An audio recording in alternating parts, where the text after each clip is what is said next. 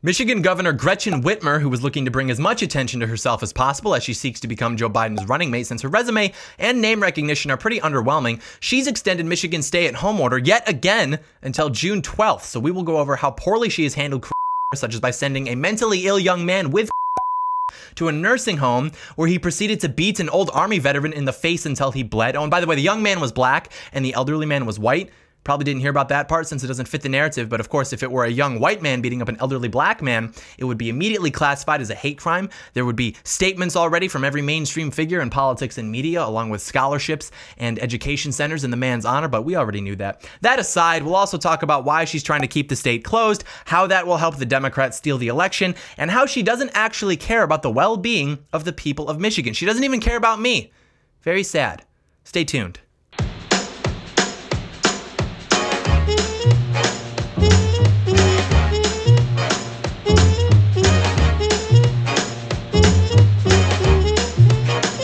John Doyle in. Heck off, Commie.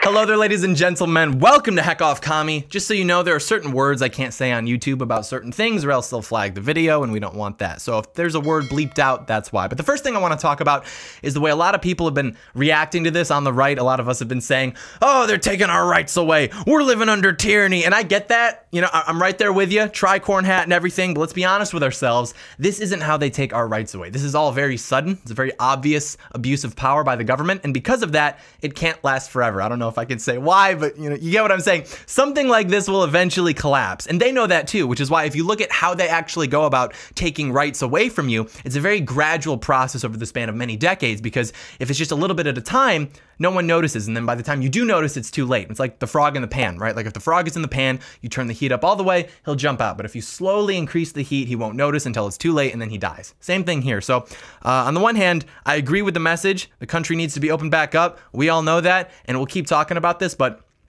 I would say that we need to focus more on why they're actually doing this, which is that they're trying to steal the election from President Trump. They want to sink the economy. They want mail-in voting. And if they're successful at that, that is when, you know, they're going to get to going about taking your rights away legislatively. That's when you're going to get more gun control. You're going to get laws criminalizing hate speech, whatever that means. And it's not going to be good.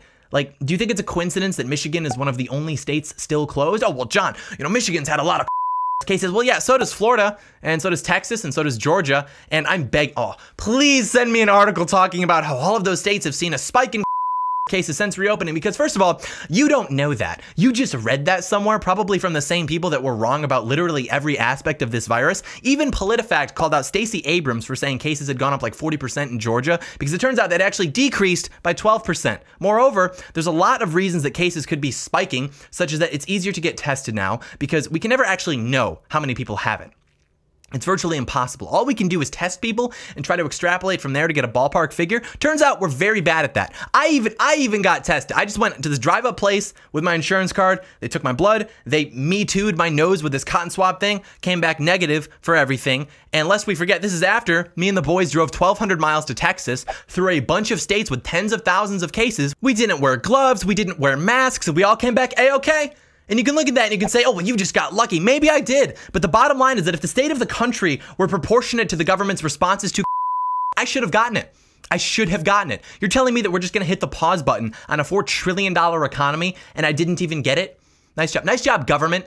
What we found out is that 80% of people that have died from this have been older than 65. That fatality rate is between 3 and 11%, and that the fatality rate for people under 54 years old is less than 1%, and for people under 20, it's virtually non-existent. Now, that's not to say that a 1% fatality rate isn't serious. Of course it's serious. That's what I've said from the very beginning. Like, if you gave me 100 Skittles and one of them was poisonous, like, I probably wouldn't eat any of them. Well, at this point, I don't know. It's 50-50. But you get the point. It's like, we're not saying that 1% of people dying is okay. What we're saying is that given how low the fatality rate is, and given how our hospitals have not been overrun like we thought that they would be, and given how lives are being lost due to the despair caused by the shutdown since people's livelihoods are literally being destroyed, don't you think it might be time to let people live their damn lives?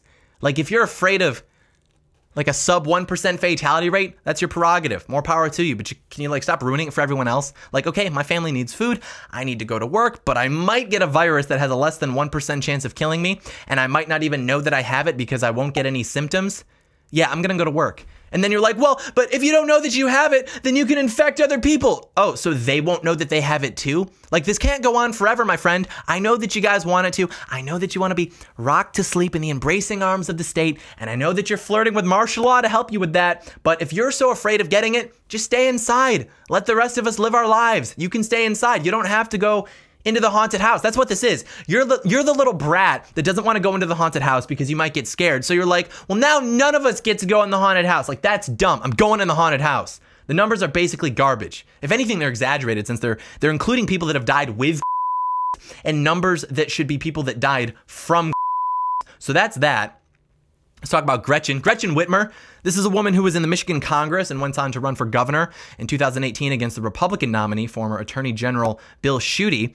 And so she got lucky, basically. Like, her record was not as impressive as Bill Schuette's, and her name didn't carry as much weight. But what she did have going for her was that the former Republican governor, Rick Snyder, was wearing down his welcome quite effectively. His approval rating towards the end of his term was like 38%. So she had the state's poor perception of Republican leadership going for her. And additionally, she had marijuana going for her. You know, we can talk about the anti-Trump momentum causing more Democrats to turn out, but I'd imagine that that was roughly equally countered by the pro-Trump momentum from the Republicans, which is why the 2018 midterm turnout was big enough to rival a presidential election. But really what helped her the most was in 2018, Michigan was voting on the proposition to legalize recreational use of marijuana for people over 21. And studies have shown that marijuana makes the liberals, particularly the young liberals, turn out substantially more to vote. And, you know, if those circumstances did not exist, she would not be in the position that she's in right now.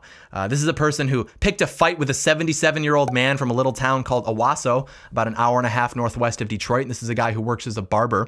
He was told that he had to shut down his business. He said, okay.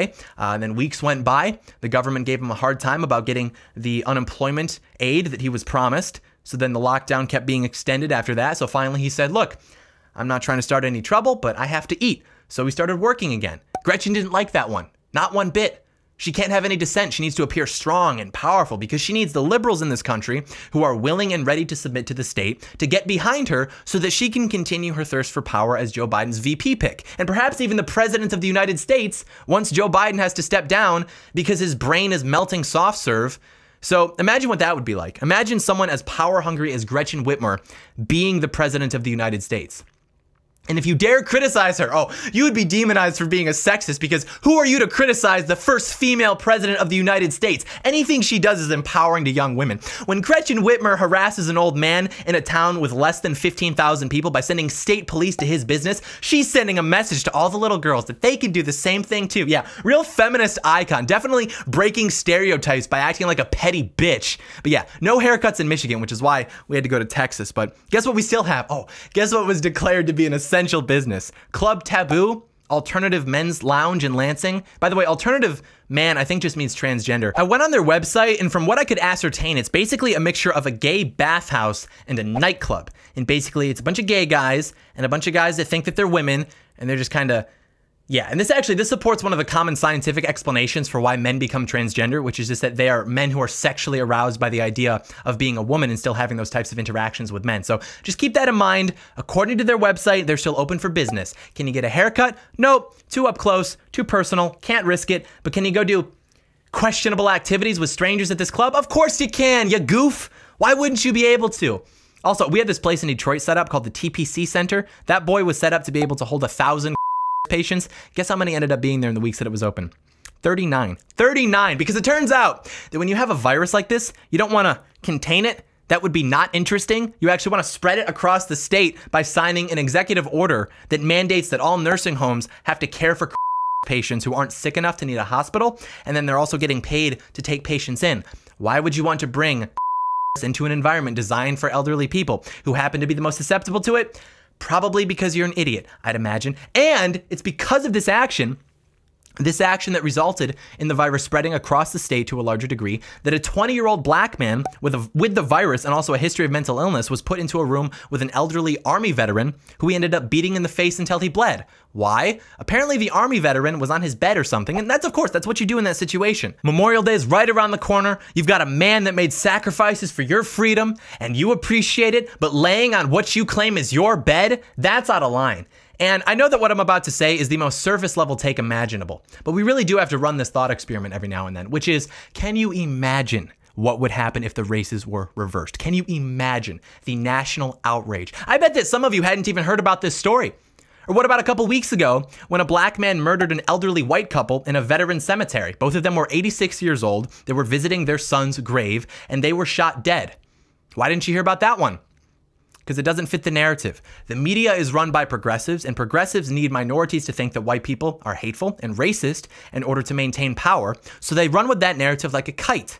But when it happens the other way around, not so much. Maybe a short article on the website, best case scenario. Oh, and what was Gretchen Whitmer's attorney general doing? Instead of, I don't know, looking into this case, she was picking a fight with Trump about wearing a mask. And Gretchen herself, she's been silent. She's too busy promoting herself on MSNBC to actually give a damn about the people of Michigan, who she's harming in her pursuit of absolute power. And that's what this whole thing is about. It's about keeping the economy suppressed, especially in Michigan, which is a state that only went for Trump by about 11,000 votes. And so now they're going to sink the economy, which was Trump's greatest accomplishment, while simultaneously pretending that it's his fault that this is happening. When it's not, obviously we know that. Not only is it not his fault that the virus infected our country, even if it were, it's not the virus that shut down the economy, it's the government. And it's time to end the lockdown. But the problem with ending the lockdown is it makes it harder to advocate for nationwide vote by mail. And if Democrats get nationwide vote by mail, which we all know will be abused and rampant with fraud, along with a down economy, they know that Trump's chances of re-election don't look as good. And that's exactly what this is about. And you might think, well, do you really think that they would do that? Yeah. Yes. The party that advocates for the murder of children up to the moment they're born and even afterwards, do you really think that these people are operating within the same moral framework that we are? They're not. They even talked about how they wanted the economy to collapse just so that it would hurt Trump politically. And now in Michigan, which is a state that Donald Trump flipped and needs to hold on to in 2020, you've got the governor deliberately and unnecessarily prolonging the shutdown, which hurts the Michigan economy and Trump as a result, while also ordering that everyone in Michigan gets to vote by mail, which will also hurt Donald Trump. And why would she want to hurt Trump and the Republicans? Why so badly? Is she just that dedicated to her beliefs? Maybe, but it's more likely it's because she's in talks to become Joe Biden's VP pick, and she wants to prove herself to be an asset to the Democrats by undermining Donald Trump and his presidency in every way that she possibly can, especially in Michigan. This is no longer about flattening the curve. This is no longer about stopping the spread. This is about power, and this is about control. And in Michigan, it serves to benefit one woman in particular, and that woman is Gretchen Whitmer, an incompetent, power-hungry hack who might sneak her way into the Oval Office if we don't put a stop to this. Excuse me, hello, could I bother you for a second? Excuse me, ma'am, would you mind hitting the like button and leaving a comment and subscribing and turning on notifications and perhaps sharing the video with a friend?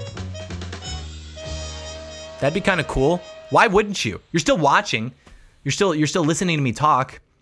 But you don't want to take the effort of just click, type. You don't even have to type an actual like coherent comment. Just put something. We got to boost this in the algorithm, because YouTube suppresses it in the algorithm, so we have to counter that, obviously. But thank you so much for watching, and may God bless. Wait a minute, some of you got mad because my Texan accent in the last video was inadequate. That was the whole point. Obviously, it was exaggerated. It's called hyperbole. It's called caricature. Hurt my feelings. Thank you so much for watching, and may God bless America.